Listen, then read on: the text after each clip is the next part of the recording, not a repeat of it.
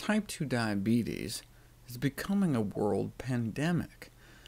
We know the consumption of eggs is related to the development of some other chronic diseases. What about diabetes?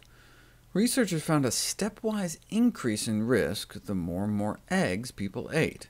Eating just a single egg a week appeared to increase the odds of diabetes by 76%.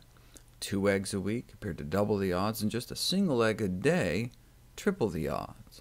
3 times greater risk of type 2 diabetes, one of the leading causes of death and amputations, blindness, and kidney failure. This is not the first time a link between eggs and diabetes has been reported. In 2009, Harvard researchers found that a single egg a day or more was associated with an increased risk of type 2 diabetes in men and women, and that finding has since also been confirmed in other populations. Asia in 2011, and Europe in 2012. And the high consumption of eggs associated with diabetes risk was less than 1 a day.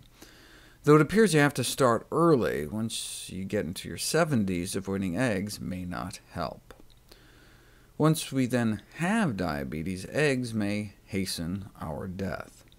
Eating 1 egg a day or more appears to shorten anyone's lifespan, but may double the all-cause mortality for those with diabetes. Not good news for the egg industry.